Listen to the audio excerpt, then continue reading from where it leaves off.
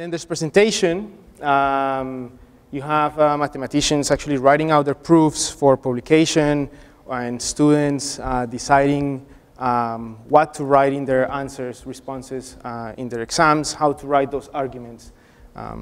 However, if you think about the particular objectives guiding students and mathematicians in each one of these three general activities, you may get different type of behavior.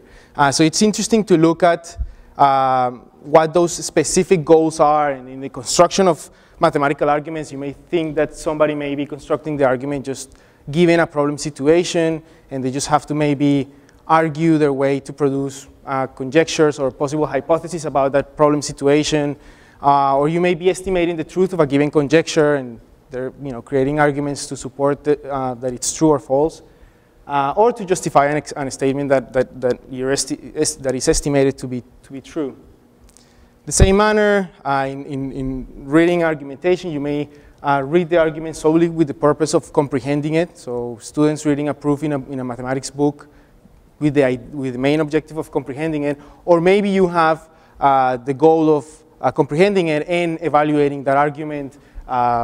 Maybe teachers putting a grade on that argument, or mathematicians deciding whether a submitted proof for publication is mathematically valid or not. And their behavior may change depending on what the goal is. And the same thing for presentation.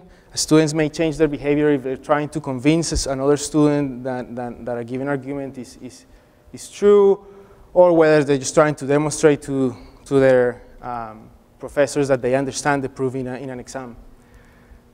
So that's a framework of different argumentative activities in undergraduate mathematics or university mathematics, and what I'm interested in is studying students and mathematicians' behavior as they perform those activities.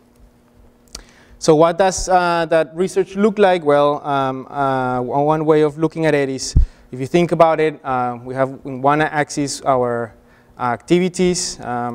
In another axis, you have your level of expertise. So you want to understand how both novice and experts behave in each one of those activities. And you may think of another axis where you're thinking of individual differences, maybe different thinking styles of both experts and novices, and how that affects how they perform each one of these different activities. Now, research in mathematics education has focused on the construction on novices' construction of arguments. So that leaves a void. Here on the expert side, we have very little idea there's very little research on actual mathematical behavior, empirical evidence on that. And we have very little data on those two activities, presentation and reading of arguments, for both novices and experts. And although we have some hypotheses, we'll talk about a little bit about that afterwards in terms of individual differences. This has been done in very small scale studies, and there's more work that needs to be done about that. I'm going to simplify my previous research just with telling you a little bit about one study. This study was an argument evaluation, so mathematicians and undergraduate students were giving a statement and an argument that supported that statement. They were asked to what extent they were persuaded by that argument. And in particular, in that experiment, I was interested in studying the effect of authority on their evaluation of three different types of arguments, of mathematical arguments: a deductive one, a heuristic one, and a visual one. So let me give you an example of, this was the visual argument. So there was a given theorem, the fixed point theorem, a given argument to support that theorem. This one was visual. And half of the participants were to evaluate the visual argument without the author, without knowing who the author of that argument was. And the other half knew, or were told, that the author of the argument was a famous mathematician, Professor Littlewood, a British mathematician. The idea is, would they answer the question differently? And this is some findings. This is the mathematicians. There's very interesting stuff here. First of all, There is an effect for the heuristic and the visual arguments. So what you're seeing there is level of persuasion on the vertical axis and condition, anonymous or named in the horizontal one. And so for the heuristic and visual arguments, there was a difference. That means that mathematicians rated higher the argument that contained the name of Professor Littlewood. But there was no difference for the proof by induction. So just with that data, there's some interesting questions about why for some type of arguments yes and not for others. Furthermore, undergraduate students had displayed similar behavior for the heuristic and the induction argument, but not for the visual one. So here we have kind of anti-intuitive story where mathematicians are affected by authority, but not students. Again, some very, very interesting behavior that needed to be explained. Current research. So that was just one little example of experiment on argument evaluation. Now, current research that I'm working on, some of it is in argument comprehension. Currently working with some colleagues here at Rutgers, developing a model of reading comprehension, trying to answer the question of what does it mean to understand a mathematical proof, what kind of different things do you need to understand, what different aspects, and how can you measure those. And that leads to the development of instruments to measure readers' understanding or comprehension of those proofs. And the idea of reading how the level at which they are understanding different aspects of those arguments, mathematical arguments. So that's one kind of project that I'm involved in working right now. And the other one is on argument construction, and it's testing this hypothesis that I was telling you about a little bit earlier, that there may be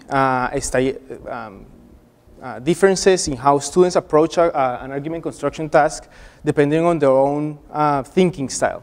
So it may be, there's some evidence from small scale studies showing that a group of students has this tendency to produce arguments in proofs in mathematics in one way, and there's another group that has a tendency of producing it in another way. Now, again, this has been only research in very small scale studies, and I'm actually involved in writing a grant to answer that question with a larger scale study.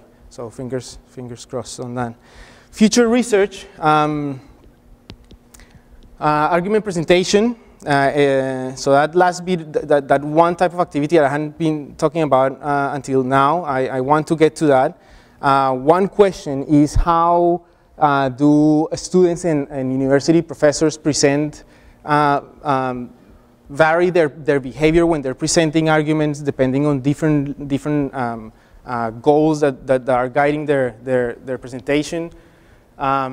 So if a professor, think about a mathematics professor that has a particular type of group and he makes some decisions about presenting that proof for that particular audience and maybe changes the argument when he's presenting it to another type of audience, we want to understand why are they doing those changes, what is the rationale for doing those. The same for students. Some presenting an argument to convince a friend, maybe another student in the course, and how they present that compared to how they present it to their professors. And another question, which is one of the big pedagogical implications of this work, is having understood a little bit more better what it means to comprehend a given mathematical proof. We want to see which types of presentations from professors maximize that comprehension from students modulo their particular thinking style or comprehension style. That's it. Thank you very much.